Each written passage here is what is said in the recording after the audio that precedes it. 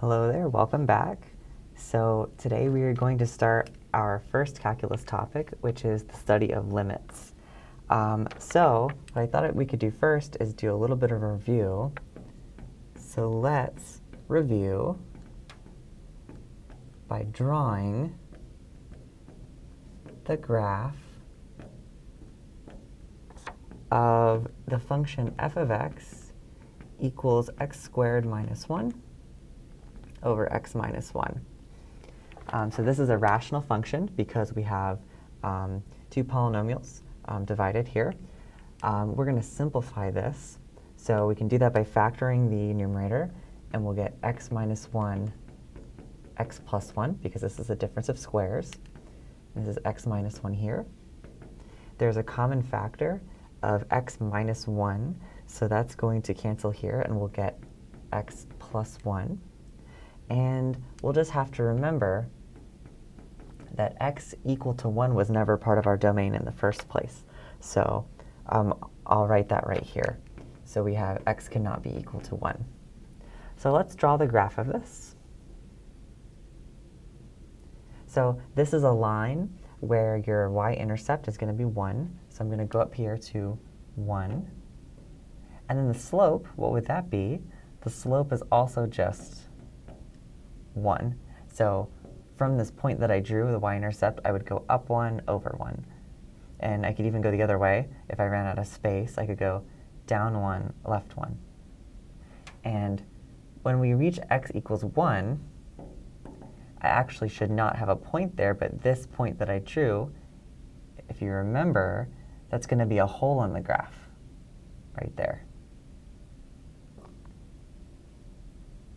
So we aren't actually defined at the x-coordinate for 1.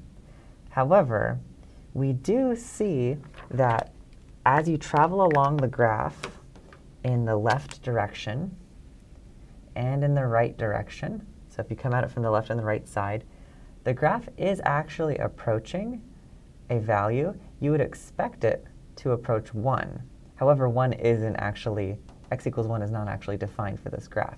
So this idea of approaching a certain value is what we're going to cover today. This is called a limit.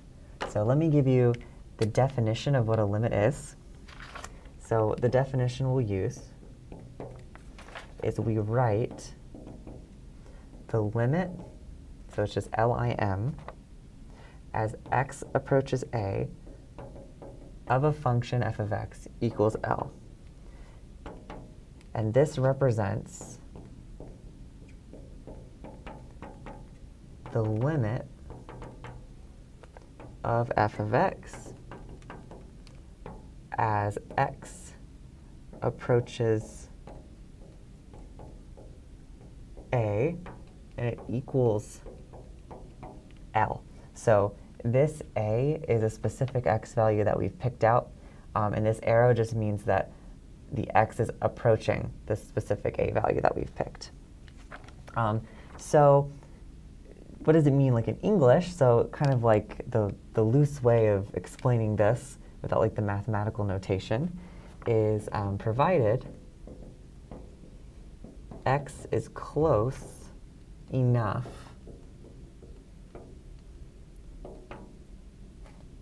to a, lowercase a, we can make the value of f of x as close to L as we like.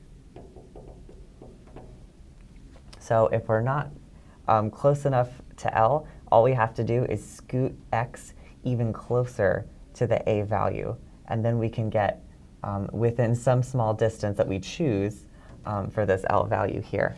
So if we look at the example we just had before here, the value that we're expecting the graph to go to would be the limit here. So where would we expect the graph to go to? Well, at f of 0, or at 0, the function is at 1. And if you were to plug in, say, I don't know, 0.5, into my function up here, I would get 1.5. And if I wanted to determine, okay, well, what's the limit as x approaches 1 of f of x, I'm really asking the question, okay, well, where do I expect the graph to be at 1? This is not a question of whether it's defined or not. It's just what's the behavior of the graph doing?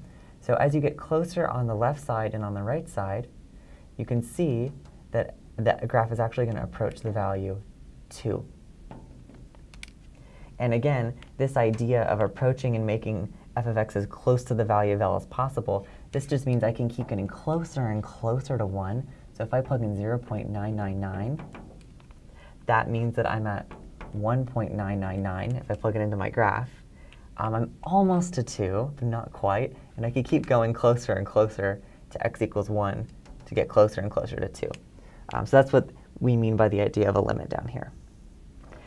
For limits, it's very helpful, if you can, to draw the graph of the function.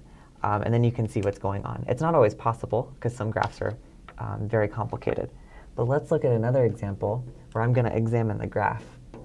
So we're going to find the limit as x goes to 0 of sine of x over x. So I'm going to draw what the graph looks like for us. Don't worry too much about where I got this from. This is just to be instructive. I'm going to give you the graph. So we're concerned with our a value this time of being 0. So we want to know what's going on, or where do we expect the graph to go to at x equals 0. Well, this is what the graph looks like near 0. So it's undefined at 0. That's because you can't plug in 0 for the denominator. I've said that for some other lectures already. So we're going to put an open hole here, and then otherwise, the graph is nice and smooth around 0. So this piece of the graph looks like this. If you're not sure what the limit of a function is, you can try getting very, very close to the x value that you want, even if you can't plug it in. So just like the other one, I couldn't plug in 1. However, I could keep getting closer and closer to 1. So let's make a small table here. It turns out that if you plug in plus or minus 0.1, you could use a calculator if you wanted, into this, you would get 0.99833 ... Well, this is 0.1 away from 0, so let's get even closer. So let's say, okay, I'm going to plug in 0.001. So get even closer to 0. So I'm just like almost there. And this becomes 0.999999 ... It's not all 9s, but at least the first 6 digits here are 9s. So you would look at where this is going. As we're getting closer and closer to the x value 0, you can kind of guess now what it should be. We would expect that at 0, the graph should be approaching 1. So this limit is 1. So for any other value you pick except for 0 itself, you can actually get a defined value, and it's extremely close to 1. So that's the idea of the limit here. Sometimes graphs actually behave, and we really like when this happens. So let's look at this example. We're going to find the limit as x goes to 0 of x cubed plus cosine of 5x over 10,000.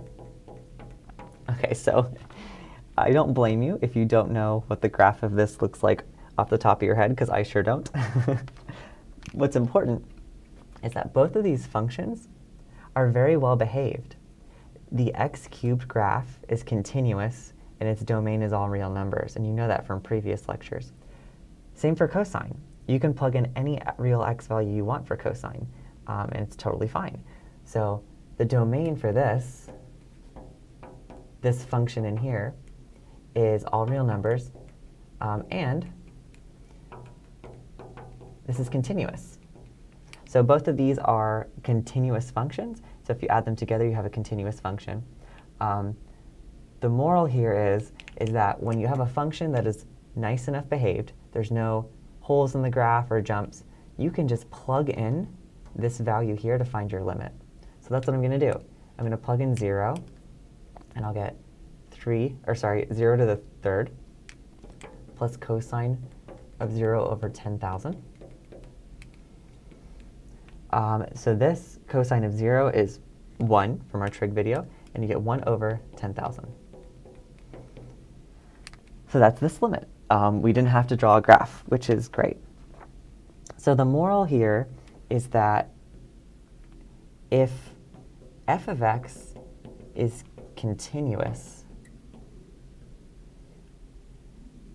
near and at x equals a, then the limit as x goes to a of f of x is just f of a. You just plug in the x value. We're going to talk a lot more about what it means to be continuous and discontinuous in lecture 7. But from now, I'm just kind of hoping that you have some idea of what most nicely behaved graphs look like from high school. So like polynomials and the sine function and the cosine function, there's no like holes or gaps in the graph. So that's what I loosely mean by continuous. So this very rarely ever happens, that you can just plug in the value and you find your answer and you celebrate. So be on the lookout for when this does happen, because it does sometimes and it makes your problem easier. But yeah, don't forget that sometimes this could actually be all you need to do. Okay, welcome back. So now we're going to be talking about the one-sided limits. So let me write down the definition for that. So we have one-sided limits. All right. So write the following notation. Write the limit as x goes to a, and there's a little minus sign here to stand for on the left, of f of x equals L, to represent. And then to really drill it home, I'm going to write it out what it means in words. So represent that the limit of f of x as x approaches a from the left is L. Similarly, you can define the right-handed limit. So we'll say similarly,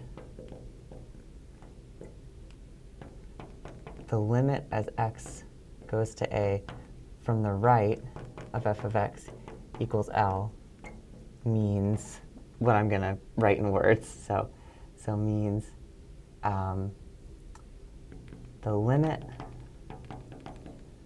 of f of x as x approaches a from the right is L. So for this exam, or for this definition, we're concerned of being on a certain side of the x value. So before, we were concerned with what the function as a whole is approaching, and we were looking at both sides. Let's look at an example of a function we've seen before. So we have f of x equals x over absolute value of x. In, I think, the very first video we did, we said that this was equal to x over x, which is 1, if x is larger than 0. And this was equal to negative x over x. I'm actually going to write x over negative x to really make it clear that I dropped the absolute value bars here. This is equal to negative 1 if x is less than x. X is less than 0, I'm sorry. And then it's undefined at 0 because you can't plug in 0 into the denominator. So I believe I graphed this function as well before. So at 0, you have these holes, and then on the right side it's at 1, and on the left side it's at -1. So this is what the graph looks like of f of x. So this is my graph of f of x. Okay, let's use these one-sided limit definitions now.